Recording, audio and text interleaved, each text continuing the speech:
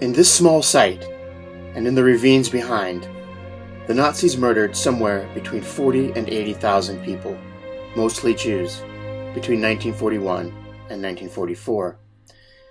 Yet today, little remains of the camp that was here, and most of the site itself is off limits to visitors. How do we visit historical places that are inaccessible to the public, or worse, not even there? Can we reconstruct those sites in the virtual world from archival sources? What can we learn from these digital reconstructions? Hi, I'm Dr. Waitman-Born, and I am trying to answer these questions in my new project, Visualizing Janowska, creating a digital architectural model of a Nazi concentration camp. I'm a public-facing historian and a digital humanist. I'm interested in how we can use the digital world to help us understand the past. 10 years ago, I stumbled upon the Janowska concentration camp, which was established in Lviv, Ukraine in 1941. This led to my latest book, Between the Wires, The Janowska Camp and the Holocaust in Lviv, which will be published in the summer of 2024. This terribly small place served as a prison, a slave labor camp, and a dedicated killing site. The camp also functioned as the departure site for hundreds of thousands of victims on their way to the gas chambers of the Belzec and Sobibor extermination centers. Despite a number of memoirs by survivors and being part of the second largest Nazi trial in German history, Janowska has been more or less overlooked by historians. This is surprising because the story of Janowska is such an incredibly compelling one. It is a history full of tragedy and almost unimaginable horror, but it is also a story of heroic resistance and survival. Indeed, in 1943, the prisoners of the camp revolted, killing their guards and escaping. A desire to tell the story of this place is what led me to think about a digital model of the camp. Unfortunately, little of the Janowska site itself is left for us to study. After World War II, the Soviets continued to use the camp as a prison, and after independence in 1991, the new Ukrainian government kept operating the prison. The area around the camp, where thousands of people were shot, was used as a pig farm and a police dog training site, among other things. This means that, with a few exceptions, the site is both physically inaccessible and mostly destroyed. One of the things I've learned as a public-facing historian is that spaces themselves critically influence the way we understand and experience history.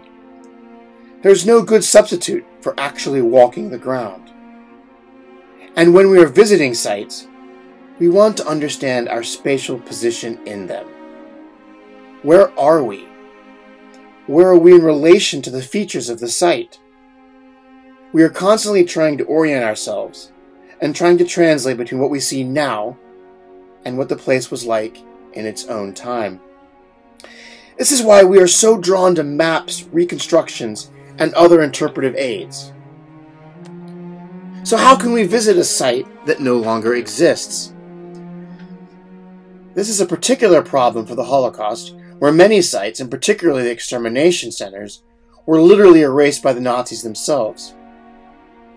Elsewhere, camps were dismantled for a variety of reasons, leaving us with an altered landscape that only hints at what the space was like during the Holocaust.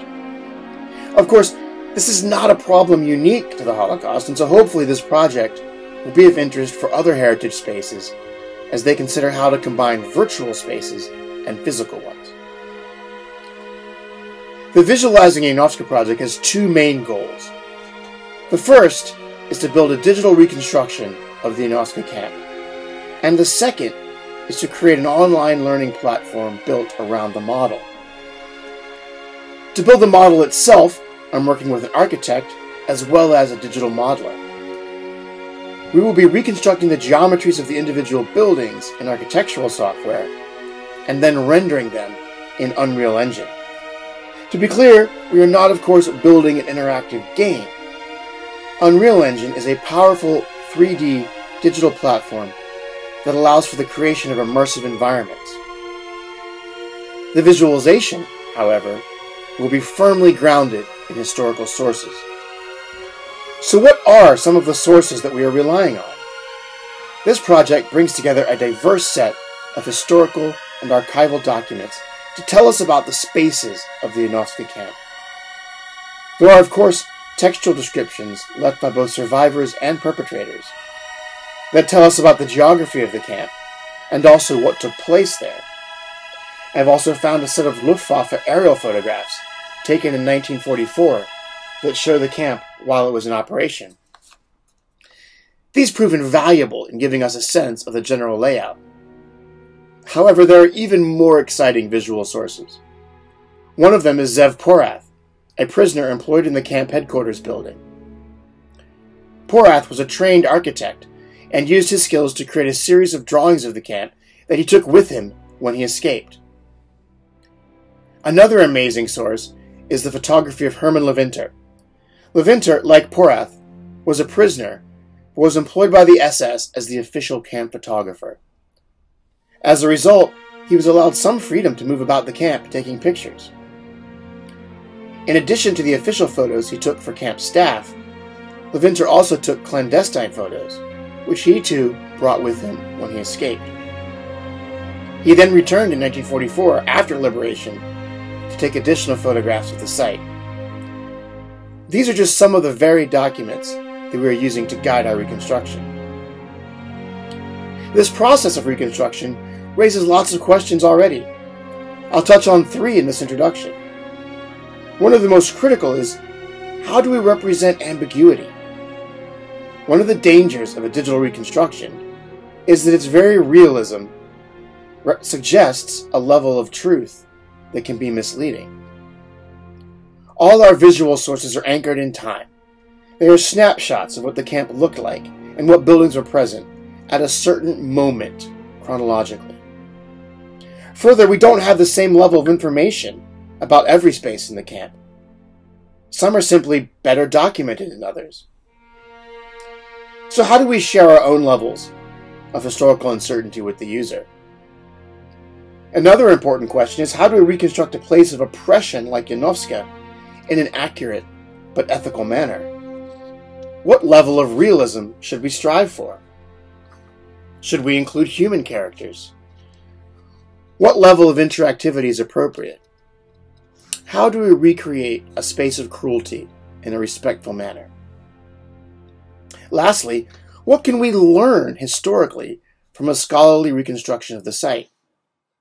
The digital world offers some really interesting opportunities to explore things like visibility. In a reconstructed environment, we can position ourselves at different places in the camp to look at what both prisoners and perpetrators could see. We can also use period lighting to explore what parts of the camp were visible at night. And of course, the process of researching each building or location in detail yields more insights into the built environment. I mentioned that the second goal of the project is to create an online learning platform based on the model.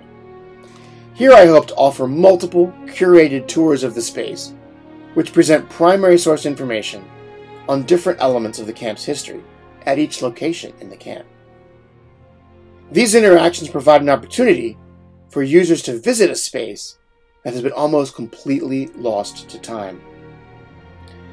They also offer me the chance to examine how a virtual space can be best used to educate its virtual visitors, a topic that many heritage sites are contending with today.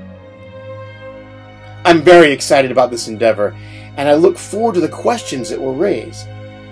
I'm sure that we will encounter issues that we hadn't thought of and unforeseen challenges, but this is part of the process. More importantly, it is only through doing this work that many of these questions will even arise. Thanks for watching this short introduction to the project. I look forward to sharing future developments with you as we move forward. And thanks so much to the United Kingdom's Arts and Humanities Research Council for supporting this project, and also to my partners in collaboration. If you're interested in learning more, please don't hesitate to reach out.